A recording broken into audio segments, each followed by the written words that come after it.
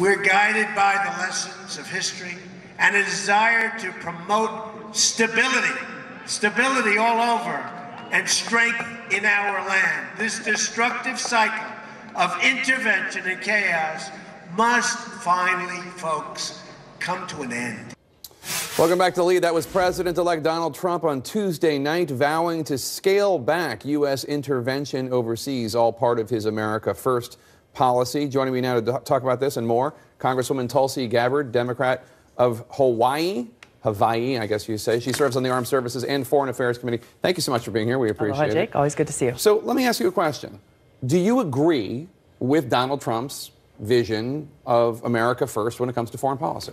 I'm glad to hear him talking about ending our country's interventionist regime change war policies. As you know, this is something that I've been talking about for years, that we need to stop the destruction that's been caused by our country continuously getting involved in these counterproductive regime change wars that not only end up strengthening our enemy in groups like ISIS and Al-Qaeda, but they actually end up causing more suffering for the people in these countries where we are intervening, as in Syria now. I know you feel that way about Syria and Libya and Iraq. Do you feel that way about Afghanistan? Afghanistan is a little bit of a different situation, right, okay. but yes, essentially. You met with Donald Trump 2 weeks after he was elected. There was some speculation that he might offer you a cabinet position or some sort of position. Were you hoping to work in the Trump administration? I love my job. The people of Hawaii chose to rehire me again in November, and I look forward to continuing to work for them. My goal in going there, in receiving the invitation to speak to President-elect Trump, was to speak specifically about the situation in Syria, the dangerous consequences of escalating the regime change war that the United States is fueling there, along with countries like Saudi Arabia and Qatar and Turkey, escalating that through a so-called no-fly zone or safe zone, and urging him to end our regime change war there, to stop funding, both directly and indirectly, groups that are working with Al-Qaeda and ISIS, and to stop funneling those dollars and weapons and other assistance through these other countries like Saudi Arabia, who are directly supporting these terrorist groups, who are supposed to be our enemy, who we're supposed to be fighting to defeat. And tell me about the legislation. You have a bill that you introduced today that would address loopholes you say have allowed American taxpayer dollars to fund terror groups such as Al-Qaeda and ISIS in Syria. Are you really suggesting that the U.S. government is funding these terrorist groups? I'm not only suggesting it. This is the reality that we're living in. And not directly, most though. Americans, you know, if you or I were to go and provide money, weapons, or support or whatever to a group like Al-Qaeda or ISIS, we would immediately be thrown in jail. However, the U.S. government has been providing money, weapons, intel assistance, and other types of support through the CIA directly to these groups that are working with and are affiliated with Al-Qaeda and ISIS. So you're saying the CIA is giving money to groups in Syria, and those groups are working with al-Nusra and ISIS? There have been numerous reports from the New York Times to the Wall Street Journal and other news outlets who have declared that these rebel groups have formed these battlefield alliances with Al-Qaeda, that essentially these Al-Qaeda groups are in charge of every single rebel group on the ground fighting in Syria to overthrow the Syrian government. Now, the U.S. government says that they vet the groups that they give money to very, very closely, and that you're wrong. There are not alliances between groups that the American taxpayers fund and these other groups. Obviously, they all are fighting Assad. I beg to differ. Evidence has shown time and time again that is not the case, that we are both directly and indirectly supporting these groups who are allied with, are partnered with Al-Qaeda and ISIS in working to overthrow the Syrian government of Assad. And we've also been providing that support through countries like Saudi Arabia, Turkey, and Qatar to do that. Quickly before you go, I know that some of your colleagues, Democrats, have expressed concern about too many retired generals being in the Trump cabinet. You have the National Security Advisor, General Flynn, and then also he's talked about General Mattis and General Kelly at the Pentagon and Homeland Security. Do you share their concerns, or do you disagree?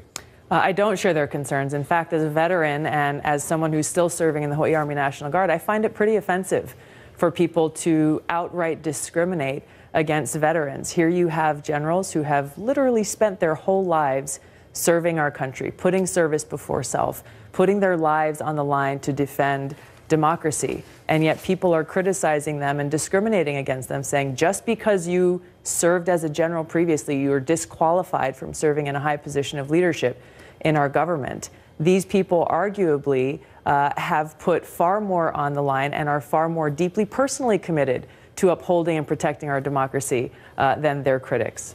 Congresswoman Tulsi Gabbard, thanks so much. Always good to see you. Mr. Speaker, under U.S. law, it is illegal for you or me or any American to provide any type of assistance to al-Qaeda, ISIS, or other terrorist groups. If we broke this law, we'd be thrown in jail.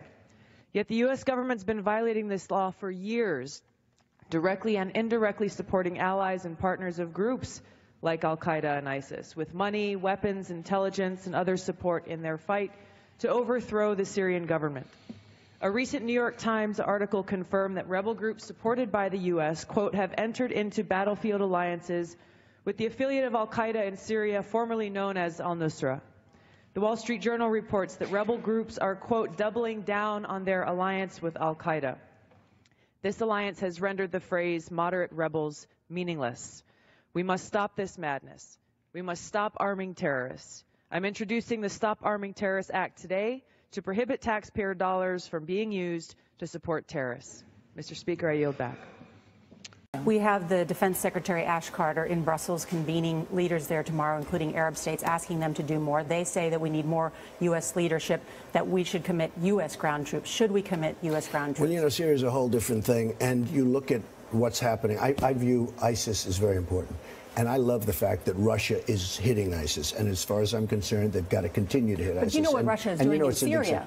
Russia is hitting the groups that we're backing. Sure. And why are we backing the group? We don't even know who those people are. I speak to generals. They're saying we're giving billions of dollars of equipment to people we have no... Here we go again.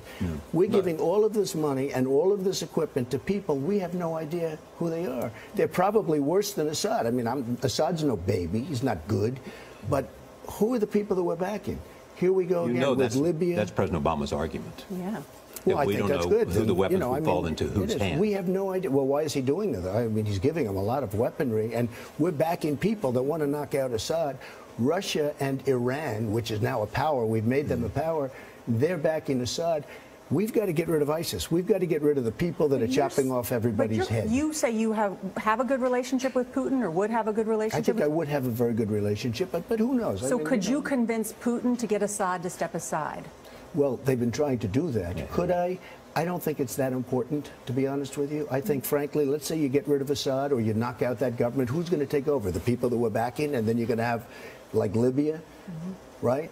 You take Gaddafi. Oh, we have to get rid of Gaddafi. Look what happened after we got rid of Gaddafi. Look what happened after we got rid of Gaddafi. Gaddafi was a mistake.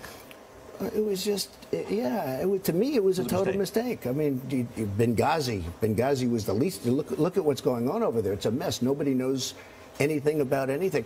You look at Saddam Hussein. We get rid of Saddam Hussein. The terrorists, it's the Harvard of terrorists. So getting rid of Gaddafi and getting rid of Saddam Hussein were both mistakes. Had we not done anything, had our politicians gone to the beach and enjoyed the sun, we would be in a lot better position than we are right now. Saddam Hussein, no good guy, but Saddam Hussein killed terrorists. Now Iraq is the Harvard of terror. You want to become a terrorist, go to Iraq. They'll teach you how, okay? Saddam Hussein was a bad guy. But, you know, one other thing he did, he blocked Iran. I mean, once you knocked out that section, all of us, and I said it, in 2003, 2004, I was against the war. I said, you're going to have the Middle East is going to be a mess. They used to fight forever. They couldn't move. They go 10 feet one way, 10 feet the other. Now you have a total destabilization in the Middle East because we knocked out one of the blocks.